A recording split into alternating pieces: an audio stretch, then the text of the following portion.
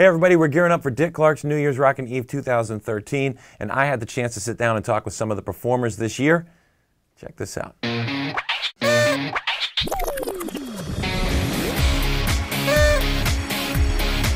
New Year! Do you have a favorite moment from 2012? What's yours? Oh my gosh, that's really hard. That is really hard. There were a couple of big ones for us. I think doing SNL before the album was out, or Saturday EP Night was Live out, that was a big was deal February. for us. And then I actually won, through our fan votes, we got to be on the cover of Rolling Stone. That was amazing. That's pretty cool. I think those are our favorites. Those are up there, yeah. That's gotta be a pretty surreal moment to see yourself on the cover of the Rolling Stone. Yeah. I mean, that's like, come on. its own song. Yeah. Somebody should write that. They did.